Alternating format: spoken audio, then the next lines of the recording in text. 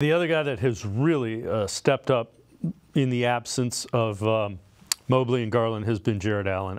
Last night, 15th straight double-double, 20 points, 17 rebounds, 3 assists, a steal, a block. And again, Chris, that's a guy that at the beginning of the year was struggling, and it's really good to see him get back on track. He's playing like an all-star as well. Dave, to me, he is not the best player on this roster. He might not be the most important player on this roster. You could have an argument for a few different guys, but he is the most indispensable player on this roster. Nobody can do the things that Jarrett Allen does on a nightly basis to the level that Jarrett does them at.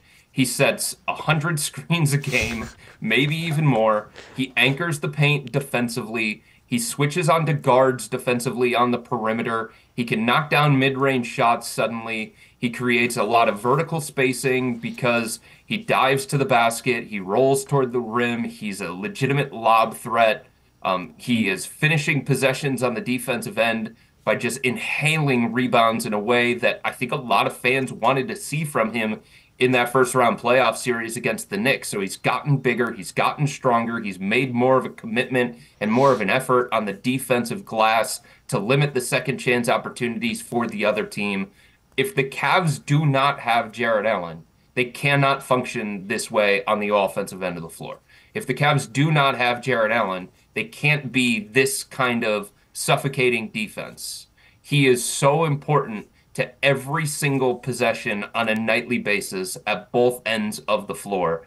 And without him, they are a team that goes from this that we're seeing, a legitimate Eastern Conference contender, to a team that is probably fighting just to avoid the lottery. Like, that is how important he is to their success.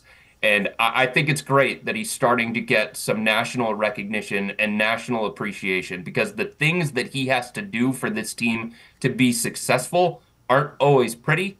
Sometimes they're dirty, and somebody has to do them at a high level for them to be this kind of team.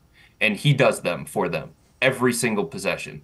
And I think it's great that he gets recognition, and I think he has a legitimate case to be an Eastern Conference All-Star this year.